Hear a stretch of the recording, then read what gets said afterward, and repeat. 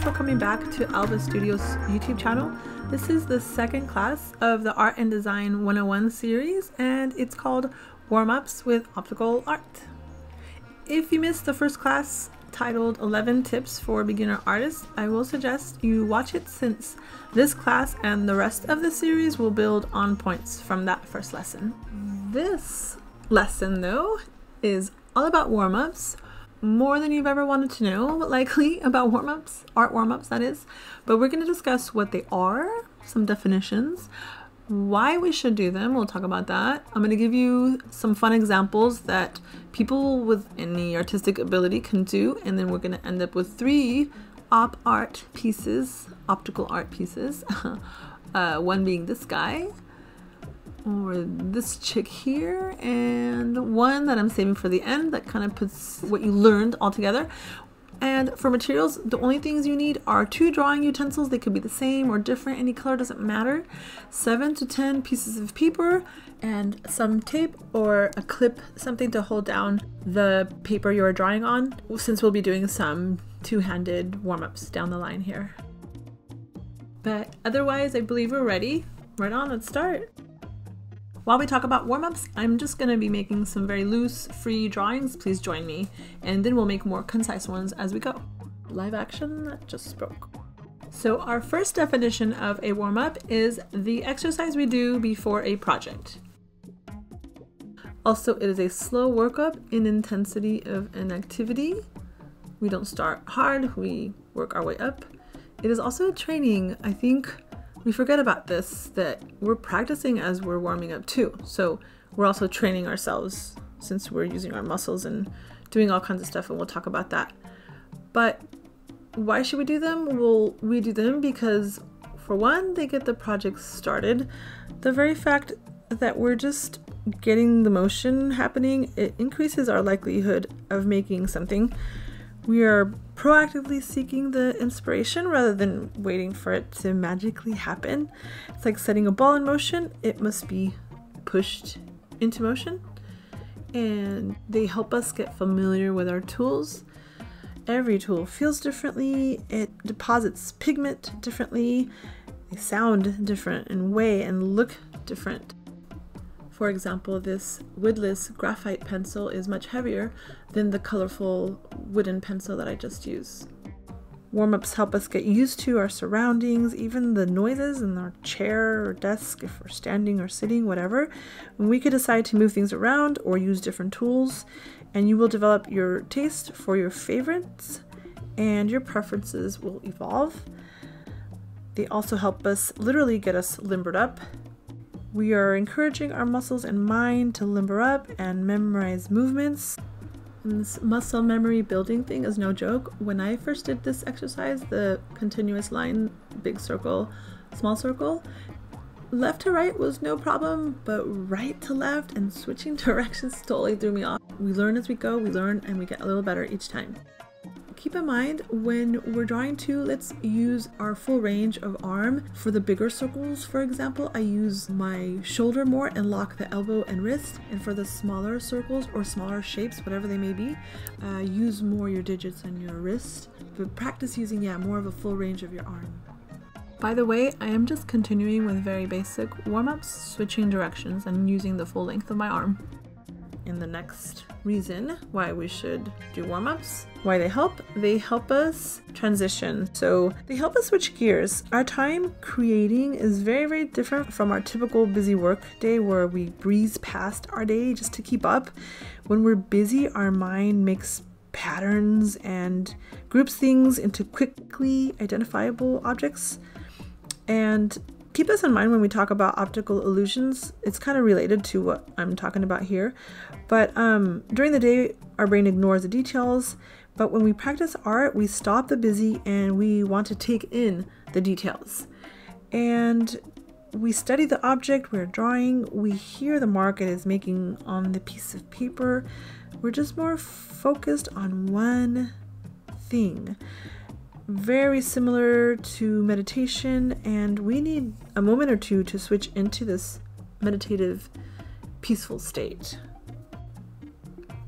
Next, warm-ups give us permission to play. When we're warming up, we are not on our actual project, so we are free to play. Warm-ups are less rigid, and we don't need an eraser. That's why it wasn't on the list of materials needed. We don't need to use any one particular tool. We can explore possibilities and brainstorm in our drawings. So try a pen that you've never used or hold your favorite one differently. Yeah, just play around and experiment with different ways, different directions, different speeds, like I'm doing here, trying to fit in between the lines, you know, trying to speed myself up a little. Warm-ups help us get over judging ourselves as well. So now that we've kind of stretched ourselves a little bit, we broke the rules a bit, made imperfect exploratory doodles, we can get over feeling so restricted. We have already allowed ourselves to explore a bit, so we are more willing to do something silly or new on our quote-unquote real project. How long you warm up depends on how often you draw and the difficulty of that piece. So to give you a number, from 15 to 45 minutes, I don't know, 10 to 30, as long as you start kind of with loose, easy warm-ups and work up to more deliberate, focused warm-ups. You can change the directions, you could change the pressure, the tools, the grip. So do successions of a few of your favorite useful warm-ups relevant to your project. For example, if you're going to draw rigid buildings and straight lines, then you might want to practice straight lines more. If you're going to draw oceans and wind, etc., then you're going to draw flowing, gestural, fluid warm-ups. A little frustration is good, keep that in mind, but think of it as growing pains. It's just part of it, and we learn it every time. Warm-ups help us get into our creative space where ideas are generated. Let's try some different kinds of warm-ups. This one is called Squiggle Bird Warm-Up from gamestorming.com with this exercise that anyone can do. And so you're basically just drawing different types of squiggles and making things like little symbols or icons symbolic of a certain animal, this one being a bird. So I'm adding a beak, the tail, some legs that look like obvious little bird legs, but it just shows how your mind works and how you don't need to be a fine artist. Your brain will recognize those special shapes that are symbolic of that animal. And then that's all you need. I mean, this is great for kids or anyone that doesn't consider themselves an artist. I mean, they're cute, you know, they're not realistic drawings, but they're fun. Try them.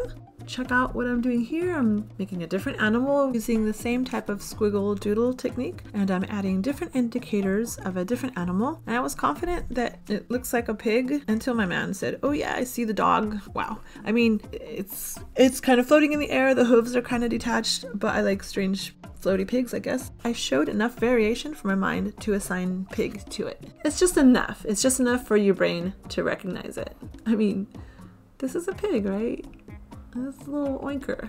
It's definitely a pig.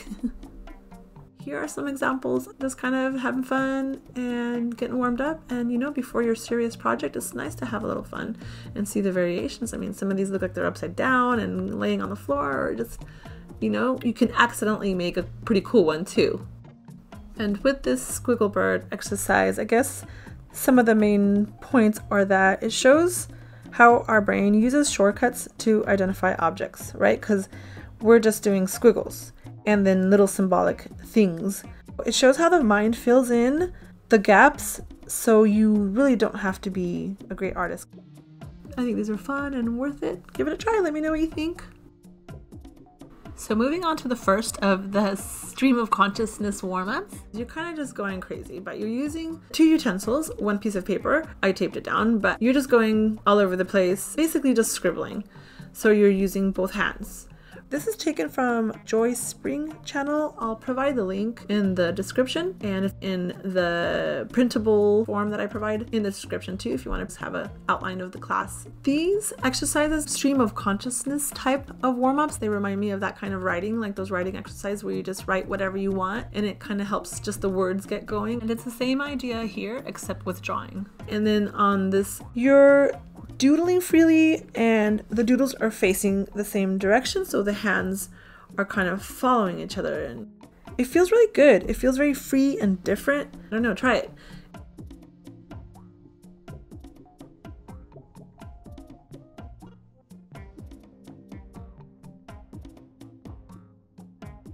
On this third one, your doodles face each other, so they're like mirroring each other. They're facing the opposite direction. And this one I think just feels really good. The first time I did this one, I was like, felt like it kind of tickled my brain. I don't know, but it just feels like it's something we're not used to doing. My boyfriend said that it's like it might be really difficult for some people to do. I found it to be very soothing and natural, and maybe it feels awkward. The left hand and the right hand mirror each other. Let me know what you think about this one. I just think this one feels especially nice. We will move on and talk about optical illusions. What the heck is that?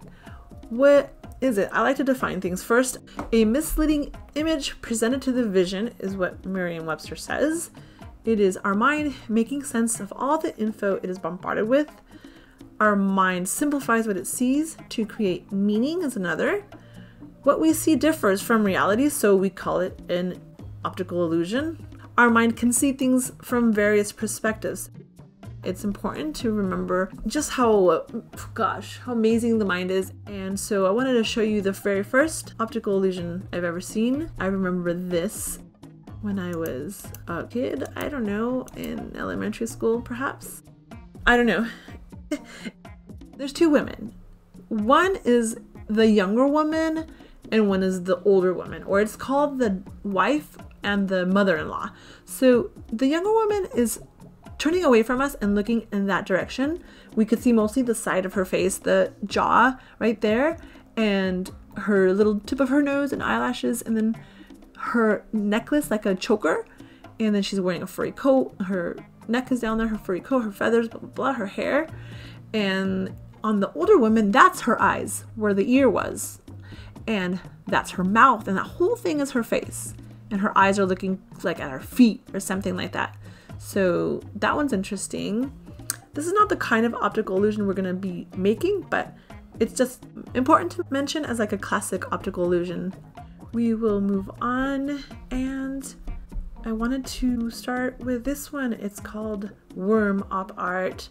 It's kind of what I've seen it called, and I've seen different versions. I'm just kind of combining what I've seen and doing my own. So we'll start with a wavy line, and you can make it wavier, you can make it straighter across, different effects, try different things. And I love this exercise because you don't have to sketch it first, you just do it.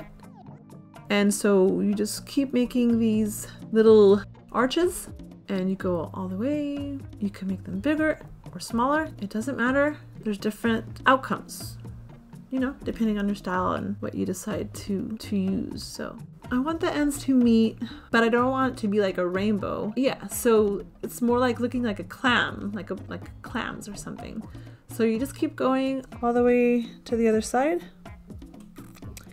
and then you go over it again, and you land right in that little edge there, that little indent. Make each semicircle. You can make some closer to the previous semicircle. You can make it further away. You can make them different. You could start even building higher up on one, so that as you continue, that one will always be a little bigger. You could pick a few to do that too. And just keep going. I'm gonna finish this off while you enjoy the really cool music by Ryan Thaxter Dub. Thanks so much for the music. I'm so lucky to have my own soundtrack. And it's just so cool for artists to come together and collaborate, and let me know what you guys think of the music. There's some cool stuff. Guys, every video that I make is gonna feature a different song. And my intro music is also his, and the outro, if it's even called that. But, so yeah, keep going guys. I'm gonna let you enjoy the music and relax. You're gonna like the results. All right, peace.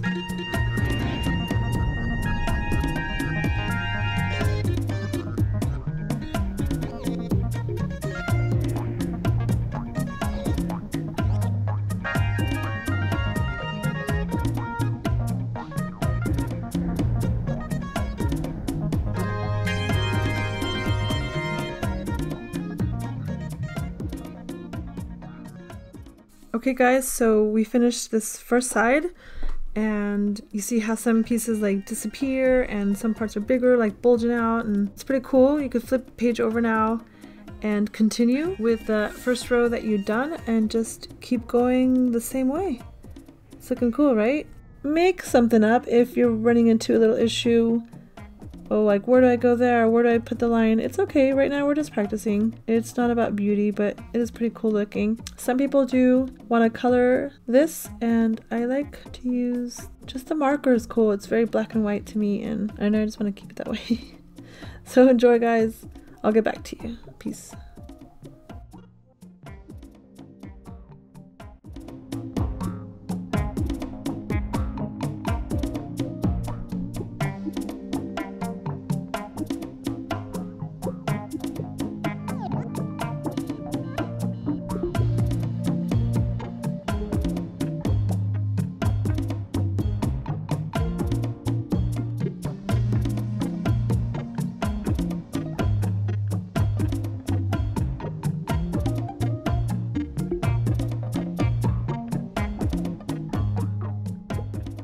Okay guys, so we're done with the first op art. I love how some of the sides kind of turn into the left, depending on where you put the line, how low on the side of the worm you start it and how big you make that loop.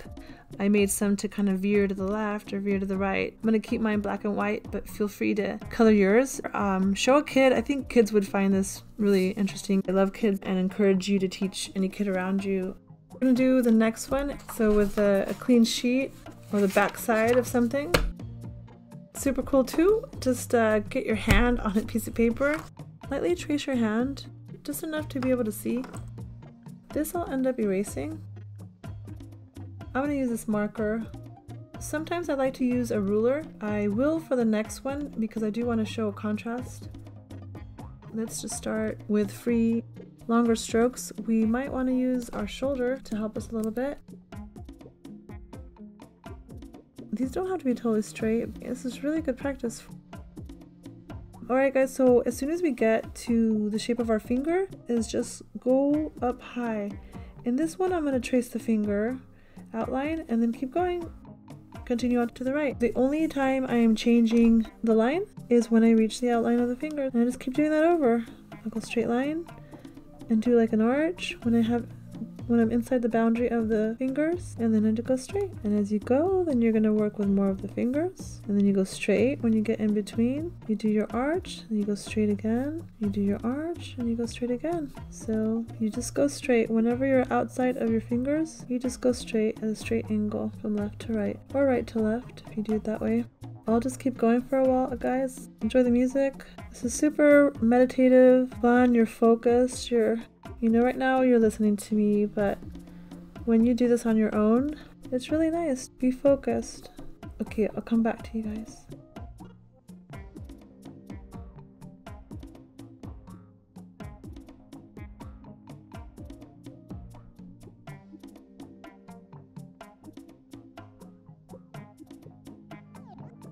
Alright guys, so done the fingers pretty much. Yes, it's a little tricky when there's an angle. You'll just learn as you go, and then it's gonna turn out cool anyway, so just keep going. And then once you reach the palm of your hand, you're just gonna do the same thing, but rather than having a finger to do the arch in, you're gonna do the arch all over the whole palm of your hand.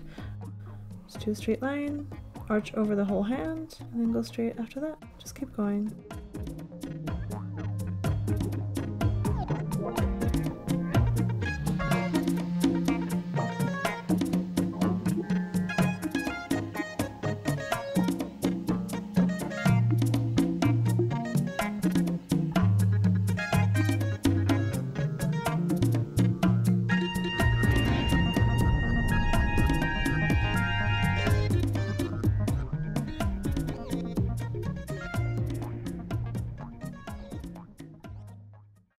Alright everyone, we're done with our hand all the way down. I'm also going to keep this one just black and white. Feel free to color it.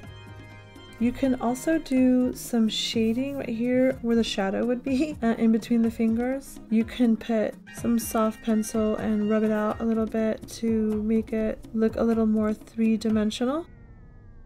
congrats. I'm going to show you this last one to wrap up the understanding of optical art, and you'll see how you can apply this to any shape to make it your own. I am going to use a ruler just to make it a little more precise. What we're going to do kind of looks like in a dimension, like it just kind of something that just kind of warped. You can make a heart, you can make an airplane, you can make whatever you want. It's up to you. And then we're going to start at the top of the page, and I'm just going to make straight lines all the way down, straight lines. And once you get to the pencil mark of the shape that you outlined, that's the one that we're going to now avoid. So we're going to continue with a straight line. When you reach the border, just skip over the shape, leave it blank, and then just continue with the straight line. I leave my ruler there to help me with that, but then yeah, just continue working around the shape, just with the straight lines right now.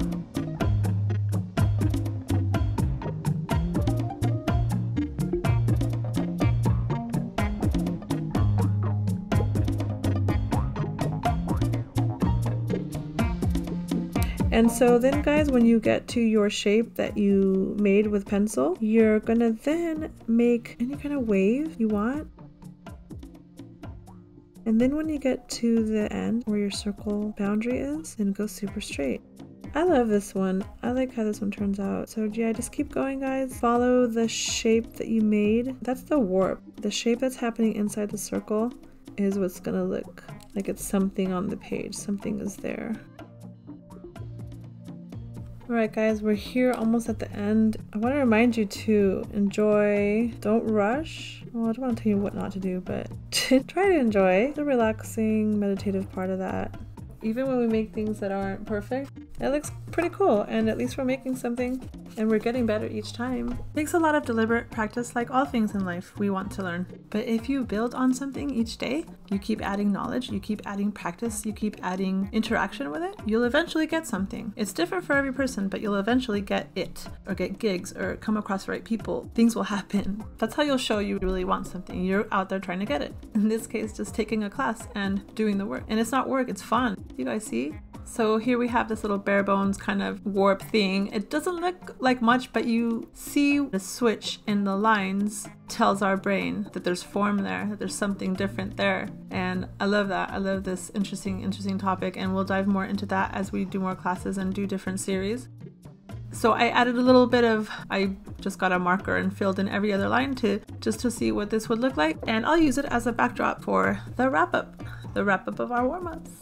So we covered what warm-ups are, a few different definitions, why we should do them. Talked about optical illusions and the brain, and we did 3 op art pieces that we never did before, like this, and this, and these. Different angle. But before all that, we did warm-ups. We just got loose, talked about using your whole arm, and then also gave 7 reasons to do warm-ups, along with some fun and easy new warm-ups that perhaps you've never done before. Good for any level artist. And did this thing that made us feel a little different and using both of our arms. And then we made animals out of little doodles, little chickadees. And we talked about optical illusions, talked about this classic one here, and how our brain is involved in all this. I'd be thrilled if you found value in Alba Studios art channel and subscribed. We have big plans. Please feel free to comment. I love comments and I respond to each one. Follow us on Insta and be part of our growth. Share this video with others who'd benefit from basic art lessons, students or teachers. Below we provide a class summary PDF of each class precisely for this reason. Take care, see you very soon.